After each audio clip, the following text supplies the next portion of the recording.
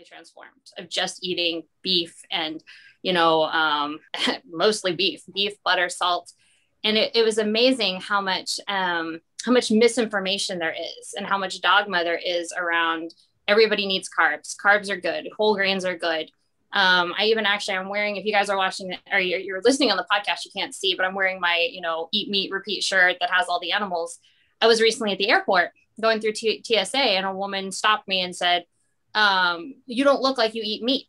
And I said, ma'am, that's all I eat. That's all. It's just like, there's this weird, misinformation, and it continues to expound that if you're eating a lot of meat, that's bad for your heart, that's bad for your everything, really, and obviously we address this in the book, between mental health and diabetes. And my opinion, there's no food that is better for your health than meat. Like you said, if we can start every meal protein centric with those, and I'd love to talk about bioavailability too, but yeah, I just find that so interesting. And that I experienced that as well when you work in different areas. Like as a dietitian, we get free unlimited hot chocolate, soda, coffee with sugar. But if you want to actually have like eggs or whatever, you have to purchase it. So there's this constant influx of free fat and free sugar. But not only is protein more expensive, but then it's also kind of told that, oh, it's just not very good for you. And if you have it, you should have a very small amount.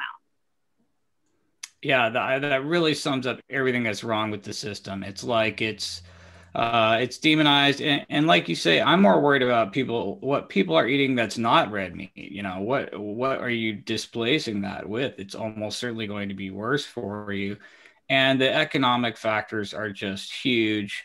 It's like McDonald's, that burger patty gets weighed out to the gram. Like there's no way you're getting extra protein.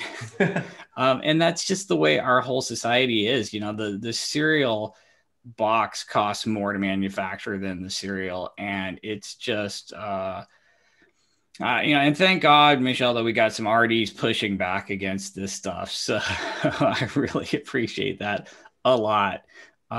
Because we've been giving everybody the wrong message for a really long time, and anything we can do to walk that back is great. I think that if everybody, if I could just snap my fingers and everybody hit 30% of the calories from protein or something, the entire obesity epidemic would just collapse. And I feel like we just haven't done a good job as physicians and as RDs of highlighting that fact. And we've really failed on that front. And so that's my biggest message right there, is just having people get their protein percentage up. One thing I thought about when you were saying that, Ted, was if I go to the grocery store and I buy like the fattest cut of ground beef, it's going to be less dollars per pound than if I get the leanest cut. So it's like by removing the fat from that, which I could easily do if I just cook the fattest ground beef and then sieve out the fat. If I want to, I could get that lean ground beef that they're selling me for $3-4 a pound more at the store. So it's almost like the removal of the fat actually, it increases the price of if you remove the fat and just give the protein, like the product increases in price. So you're actually like taking away, there's like a negative value in some of the energy sources. It's so cheap.